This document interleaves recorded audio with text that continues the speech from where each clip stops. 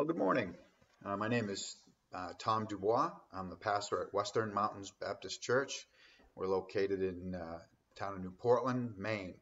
And we're coming to you today on Palm Sunday. So happy Palm Sunday to you all. And today we're going to start by reading about the triumphal entry of Jesus into the city of Jerusalem, a mere 4 days preceding his arrest in the Garden of Gethsemane. I've always found this scene to be fascinating, and here's why. There's such a celebration of Jesus in this moment, as we will see. Yet, just 4 days later, the tide has turned so significantly that essentially the same crowd would rather release Barabbas, a thief and a murderer, onto their city than to release Jesus. The very same man that they called the Son of David, the one they said, "He who comes in the name of the Lord, Hosanna," or "Save us." This morning we're going to explore the why. Why the flip? What happened that the people so changed their mind about this Jesus? I'm going to give you a little hint with the sermon title. It's called Change or Die. I know, harsh title today, but a very real message that seems very appropriate for our time. We'll get to the why in a bit, but let's start with the celebration, since it is what Jesus actually deserves: our admiration, our worship, and our praise. Hopefully you have your Bibles with you, and you can turn with me to the Gospel of Matthew, and we're going to work in chapter 21 for most of our morning. So Matthew 21, we're going to start with the first 9 verses. Matthew 21, 1 through 9, they read like this. When they had approached Jerusalem and had come to Bethphage at the Mount of Olives, then Jesus sent 2 disciples, saying to them, "Go into the village opposite you, and immediately you will find a donkey tied there and a colt with her. Untie them and bring them to me. If anyone says anything to you, you shall say, 'The Lord has need of them,' and immediately he will send them." This took place to fulfill what was spoken through the prophet.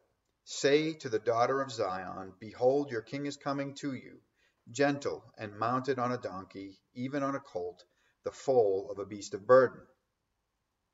The disciples went and did just as Jesus had instructed them, and brought the donkey and the colt, and laid their coats on them, and he sat on the coats. Most of the crowd spread their coats in the road, and others were cutting branches from the trees and spreading them in the road. The crowds going ahead of him, and those who followed, were shouting, "Hosanna to the Son of David! Blessed is he who comes in the name of the Lord! Hosanna in the highest!"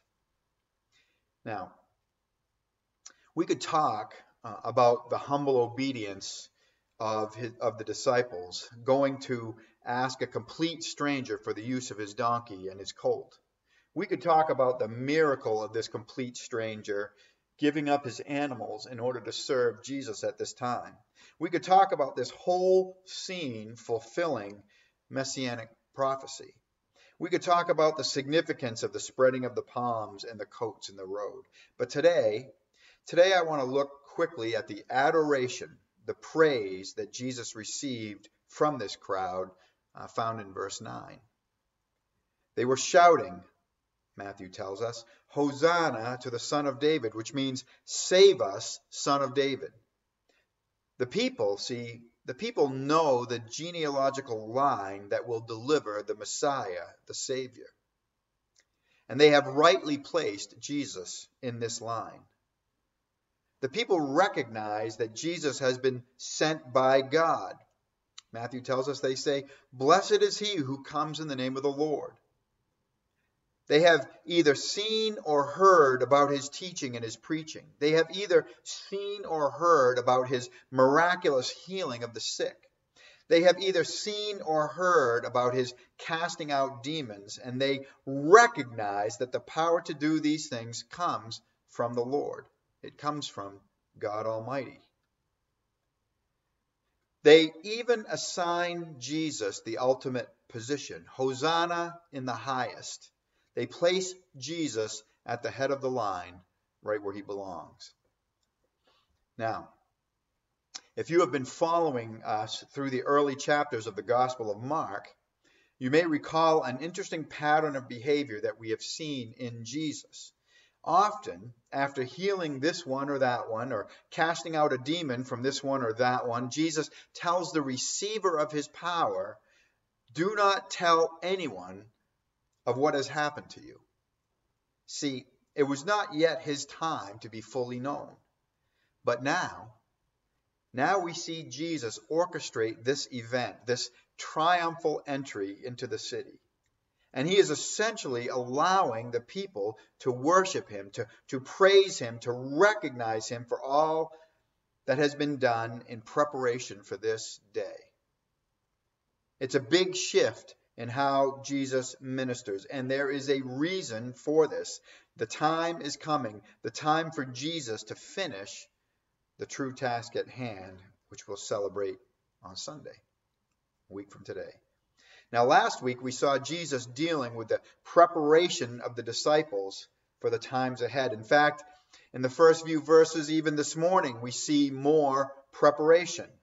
Go into the village and find the donkey and the colt. Retrieve them for me for this moment. It is preparation for the triumphal entry.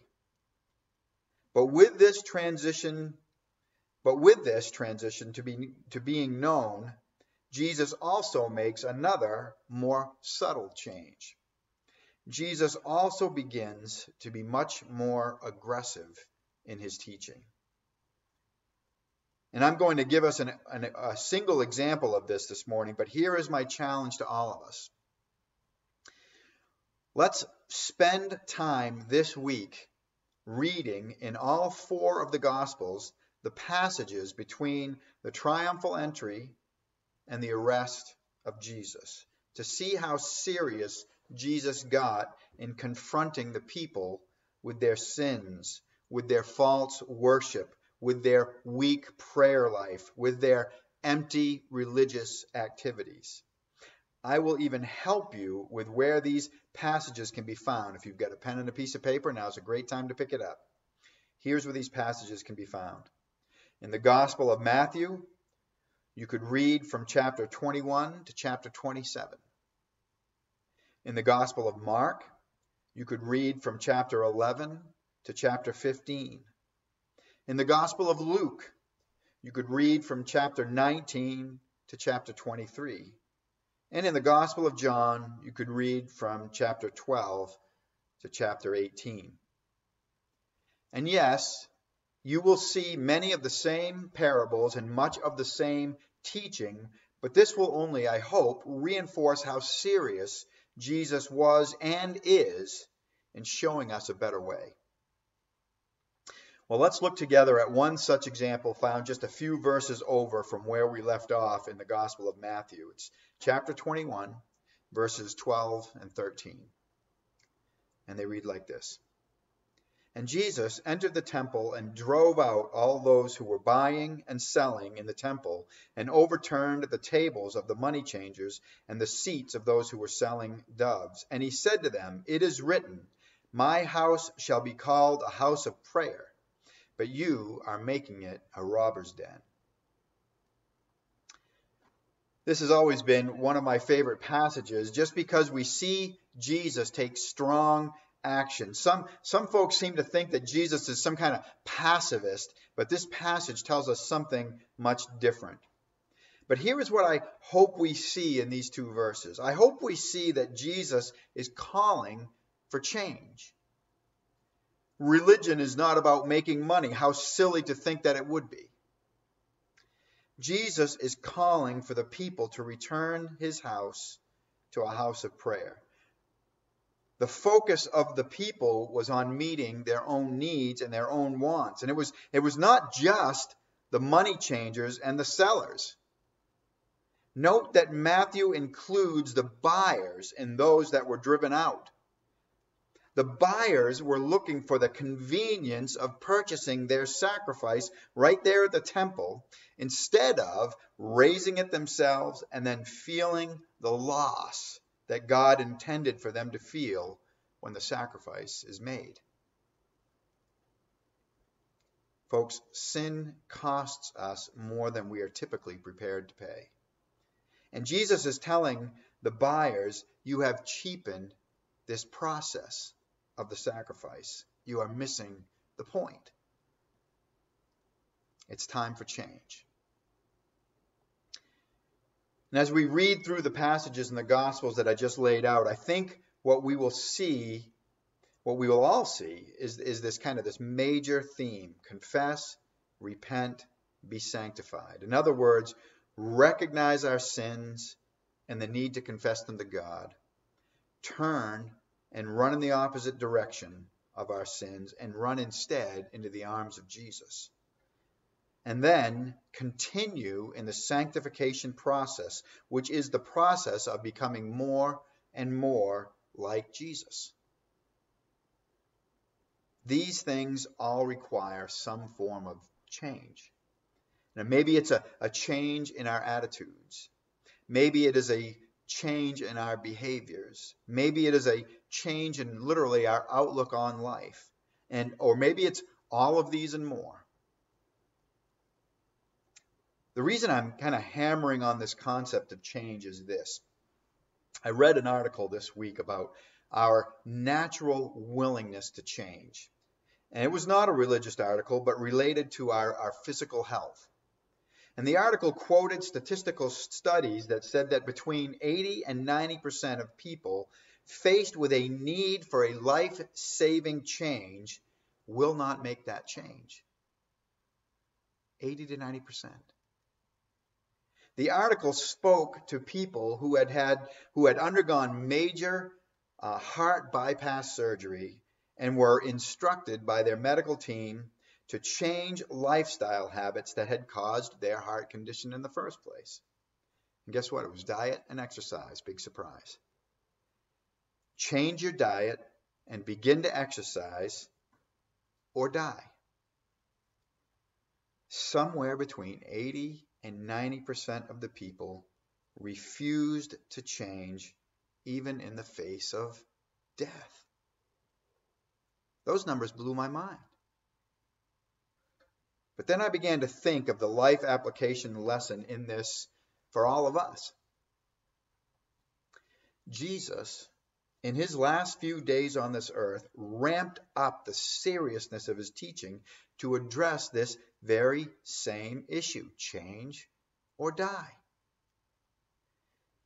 His words would have been something more like, follow me or spend eternity in hell. But the concept is very much the same, for the wages of sin is death. We find that in Romans 6:23. Let's bring that down to our present day reality. The local, state, and federal governments are now basically singing the same tune. They're saying, change or die. Change your behaviors and your patterns of living or die. Practice this new concept of social distancing, isolation, quarantine, or die. And what are we seeing? People who are unwilling to change. Maybe you saw the loaded beaches in Florida. Maybe you saw the crowds watching the Navy hospital ship enter New York Harbor. New York, the epicenter of COVID-19, and the people still came out in droves.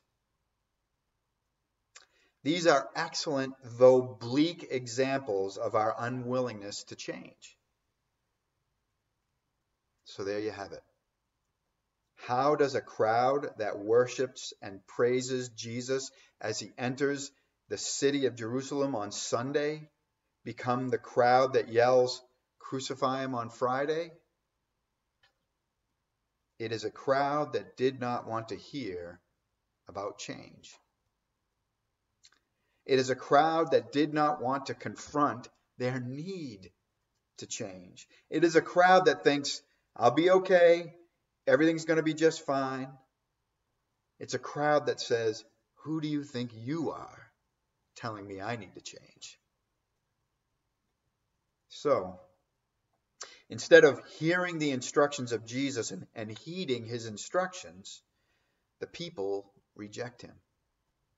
And they do not just reject his teaching, but they reject the man and instead call for his head. Yes, it is harsh, but does that make it any less true? Change or die. Read these gospel passages and see if Jesus is calling for some changes in our own lives. As we prepare for Easter next week, see if there are some things in our own lives that need confession, that need repentance, that need changing. I know there are in my own life. So, time in his word and time in prayer will be my charge this week. Maybe you're listening this morning and you are hearing some of this for the very first time. And let me say to you that yes, the wages of sin is death. But according to that, the rest of that same verse in Romans 6:23, the free gift of God is eternal life in Christ Jesus. Well, what does that mean? It means that God so loved you and me that he gave us the gift of his Son, Jesus, who lived in sinless perfection so that he could take on the sins of the whole world on that cross.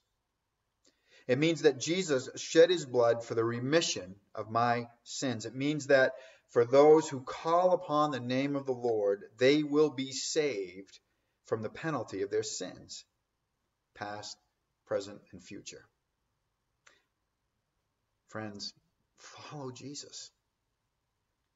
Allow the Holy Spirit to mold you and shape you more into the image of Jesus each and every day. Let us not fear change, but instead let us embrace change. And together we can weather these changes. Let's pray. Oh, Father, I thank you for a time in your word this morning. I thank you for all those that are listening, Lord. And I pray that with so much going on around us, so much change being required of us, that we would not fear that, but instead understand, Lord, that even the craziness, you are still in it. You are still with us. You never leave us nor forsake us. You'll be with us to the end of the age. And Lord, we can count on you to be the one constant through all of this change. Lord, may we not fear it, but instead embrace it. And Lord, may we be about your business, looking out for one another, speaking to one another, enjoying one another's company, even if it is virtually. However you want us to make this happen, Lord, may we hear you, may we follow your guidance, direct our steps, we pray. And I pray it in Jesus' name. Amen. Well, I hope you'll join us again next week. We'll do this again. We're doing it now out of the comfort of my home as opposed to the church, since we're not supposed to gather or be out unnecessarily. But I hope the day comes quickly where we're able to gather once again. Man, I miss seeing you all. I miss the hugs and the handshakes and the smiles. But we'll get back at it soon. Love you all.